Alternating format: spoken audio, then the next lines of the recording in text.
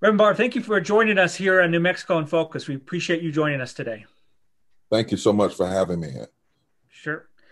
You are involved in the Poor People's Campaign. This is influenced by Dr. King's last efforts in 1968, but you're doing it a little differently, doing a sustainable campaign to tackle poverty.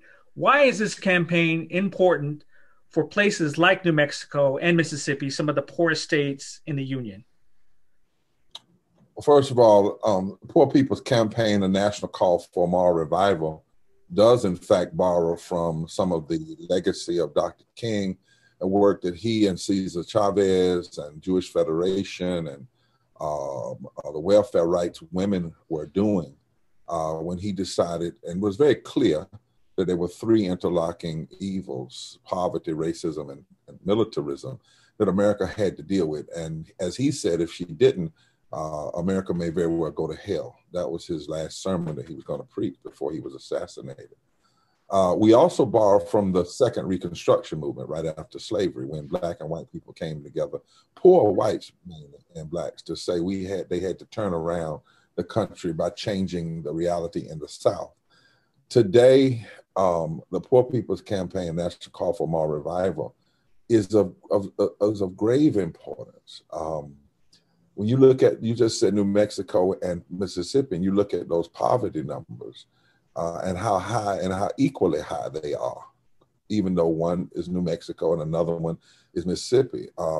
When you look at the reality, we have before COVID, 140 million poor and low wealth people in this country, 43% of the nation, 38 million children, 66 million white people, 26 million black people, 61% of the black people are poor and low wealth. That's what that 26 million represents.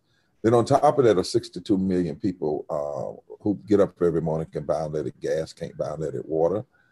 And then you look at the reality that we have had before COVID, 87 million people uninsured or underinsured.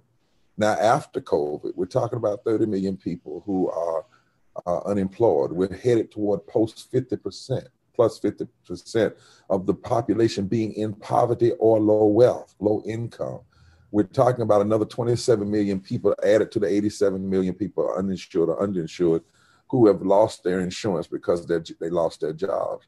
We're headed toward a great destruction, not a great depression. And we cannot merely go back to where we were before COVID. That is not good language, because before COVID, we had 700 people dying a day from poverty and low wealth. Now we have another 1,000 dying from COVID. Poverty is a central issue. It is an issue that crosses the lines of race and color and sexuality. It is an issue that this nation must face. It is an issue until we face it. We're going to have these ebbs and flows in our economic reality. It is an issue because no matter how good Wall Street is doing among the top 1% and 10%, it has absolutely nothing to do with where poor and low wealth people are in this country. And I believe that if we don't address, and we believe, systemic racism, poverty, ecological devastation, a war economy, and the false moral narrative of religious nationalism, that we are actually undermining the very future of this democracy. One of the things that you've tried to do as part of the Poor People's Campaign and your groups is to bring the issue of poverty into discussion of the 2020 election. Here in New Mexico, we have a Senate race and a very competitive race, a congressional race in the South. Why is it that you believe poverty should be on the agenda during these elections? My question is, how can it not be? That's what we have said to candidates that are here. How in the world can you choose not to address an issue that's affecting almost 43% of the nation? When you look at the numbers, it's in the millions of people that are poor and low wealth just in Mississippi and in New Mexico. I mean, how can you not address an issue where, for instance, if you just paid people a living wage, $15 an hour, you could bring 49 million people out of poverty and put $368 million, $338 billion into the economy. Now, we always talk about tax cuts as the way to do it. We know that's voodoo economics, give to the top and never trickles down. But you know that if you pay a living wages, that money is going to go into the economy and it's going to build people up and it's going to help the whole economy. It is actually constitutionally inconsistent, morally indefensible, and economically insane not to address the issue of poverty and low wealth. No nation can ignore a reality that's impacting 43% of its people. And I just want to keep driving that home. When you look at the supplemental rate and look at poverty, not just the old way of doing it, this 55 years old measurement that basically says if you make $12,000 a year, you're not poor. Well, we know that's not true. But if you look at the supplemental rate, you come away with 140 million people. For too long, for 50 years now, we have driven the issue of poverty out of the public debates. We have either, as Republicans, have racialized poverty, or we have seen where Democrats have run from poverty. They talk about it, but they talk about it so metaphorically. You know, they talk about things like people trying to get into the middle class. Well, some people are just trying to make it every day in the wealthiest society in the world. So I don't believe that anybody that's serious about leading this country can ignore the reality that what people were facing before COVID and that has only been exacerbated from COVID. COVID has actually taught us that poverty and racism are matters of national security. Imagine if in this country before COVID, people had made a living wage. They would have some disposable income. They could have stayed out of work. Imagine if people had health care attached to their body and their humanity, not to their job. You know, but instead, we didn't have those things. So the virus exploits racism and poverty. Then when we pass a CARES Act, 83% of all that money goes to corporations and banks. Now we turn around and have to pass another act that we can't get out of the Senate, while 30 million people are out of unemployment, 30-something million people face eviction. COVID is making us realize and has brought to the surface that not addressing poverty and racism is a matter of national security. One of the things that I always remember in catechism classes was the Gospel of Luke. You know, blessed are the poor, woe to the rich. You bring that as an issue to show like poverty can be a spiritual issue to be addressed. But even then, some religious leaders will point to another gospel to say, no, it's, blessed are the poor in spirit. We can almost have two different conversations about poverty based on someone's political beliefs, set of facts. How can we have a better community discussion around poverty that eliminates people's differences and say, we need to address, here are the facts, people are struggling, let's have an honest discussion. How can we have a better community conversation around that? One of the things we have to do is, first of all, just agree on some basic fundamental orthodox religiosity in Christianity, because it's been so distorted. And this didn't just start. Slave master religion distorted the gospel. The religion that was developed by corporations with religionists to try to stop the New Deal has distorted the gospel. The moral majority distorted the gospel. White evangelicalism, what one of my professors call American heritage, distorted the gospel. Here's the gospel. There are more than 2,000 scriptures in the Bible that says nations will be judged basically by how they treat the poor, the stranger, the immigrant, and the least of these. Jesus opened his ministry by talking about, I've come to preach good news to the poor. And the word there for poor is patokos. It means those who've been made poor by economic injustice. That is just a fact. It's indisputable. Jesus opens his ministry and begins his ministry with talking about the poor and the least of these. He says the nation will literally be judged by how it treats the least of these. So we have to at least come to terms with the fact that anyone who tries to talk it away, tries to say it shouldn't be a major moral issue from a religious standpoint, is just participating really in a modern day form of heresy. And you have to call it what it is. Secondly, in our Constitution, we say that the first principle of that Constitution is the establishment of justice. And then we say something about promoting the general welfare. Well, you can't establish justice and promote the general welfare if you're not addressing an issue that's facing 140 million people, 43% of the country. So we have to, first of all, just decide that it is a form of democratic malpractice not to address the issue of poverty, both constitutionally and religiously and morally. Then secondly, we have to change the narrative by putting a face on the numbers. That's why the Poor People's Campaign travels to all of these communities, New Mexico, Alabama, and we put a face on the number so that people can't just dismiss it anymore as just numbers. We show the white farmers in Kansas struggling with poverty, just like Black fast food workers in North Carolina. We show people in Alabama who are connecting now to people in Appalachia, and they are seeing how poverty and these other interlocking injustices are impacting them. So you got to put a face on it. Then next you have to destroy the mythology that we don't have the money. We don't have the money. Well, COVID is how to help do that, because we found all these trillions of dollars suddenly for corporations. So nobody can say anymore that we don't have the money. We can't find the money. We found $3 trillion for corporations seeming like almost overnight. $1.5 trillion went through the Treasury, didn't even come through the legislature. They said, we're going to make it happen.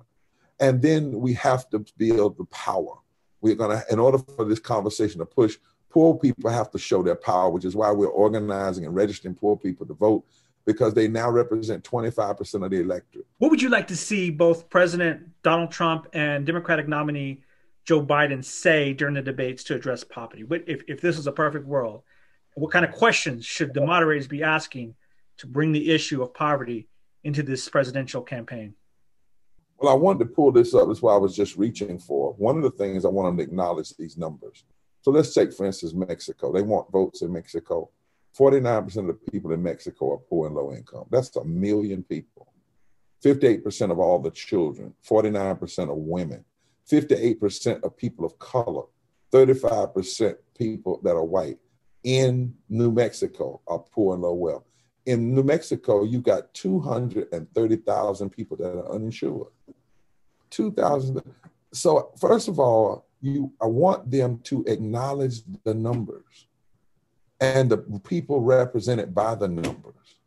And then I want them to say how they will address these 5 interlocking injustices: systemic racism and all of its reality, police violence, yes, but also voter suppression, also continuing underfunding and resegregation of public schools and mass incarceration and the mistreatment of our immigrant brothers and sisters, Latino brothers and sisters, our mistreatment of indigenous brothers and sisters, but then also address poverty and the lack of living wages and ecological devastation. They have to address the issues, not talk around them, not just come up with nice metaphors. We ought to be concerned. We want people to have the opportunity. What does that mean specifically? How will your campaign specifically? Now, we've actually invited them on September the 14th, become individuals, not a debate, to come before our Unleashing Voting is Power Unleashed Moral Monday.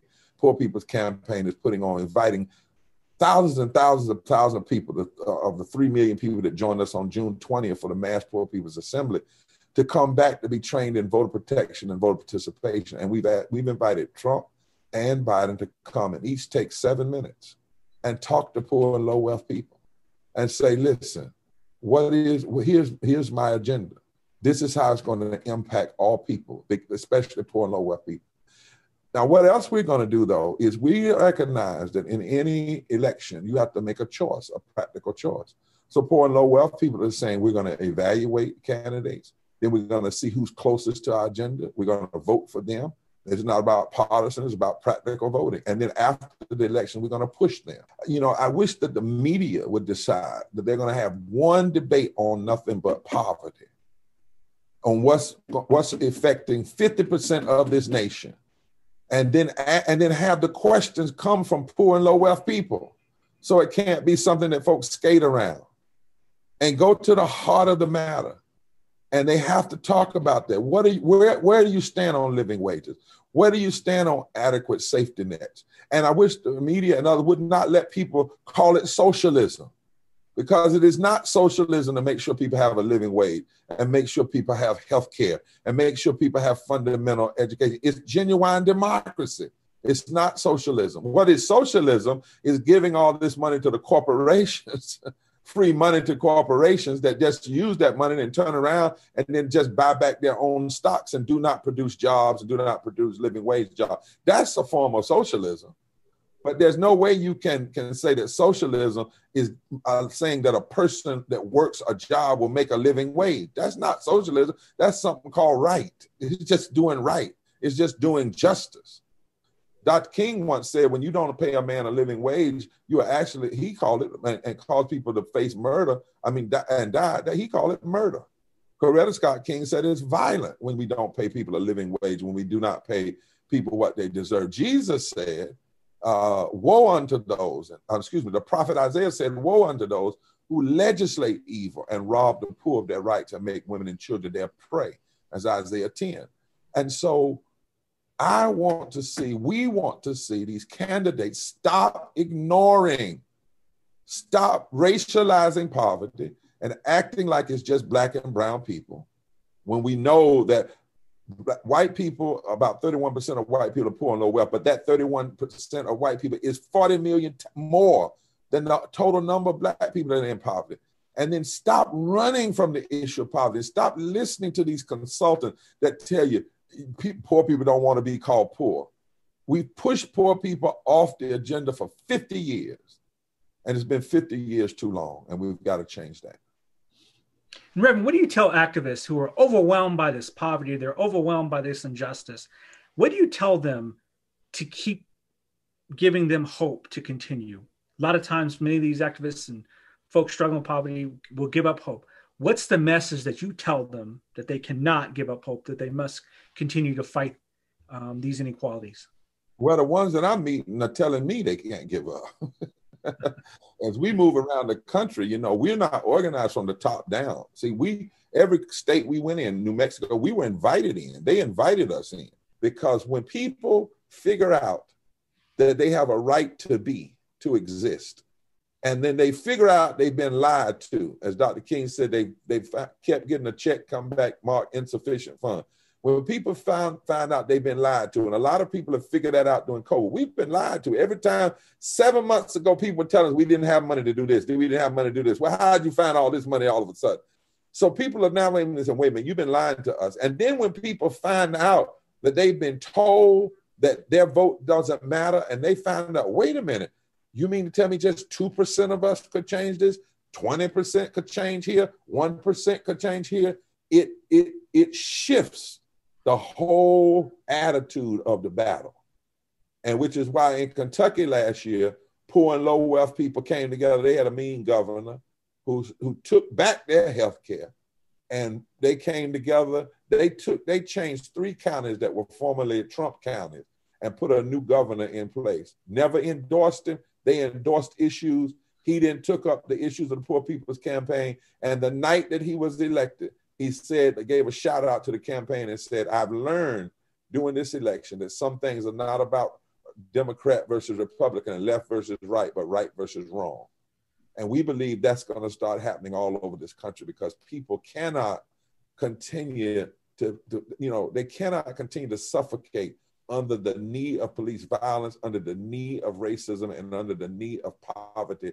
There is something in the very inside of our souls that demands we have to fight to breathe. And that's what I think you're seeing in the streets. It's BLM, but I think if people just understand it as Black Lives Matter, they're missing it.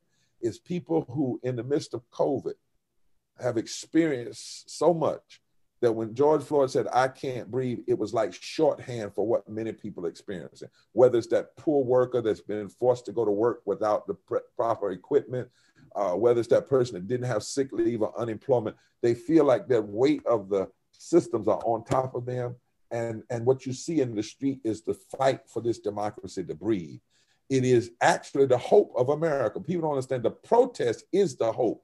The hope is in the morning, because if folk just gave up on this country, you wouldn't see people in the street protesting. You would see something worse in the street.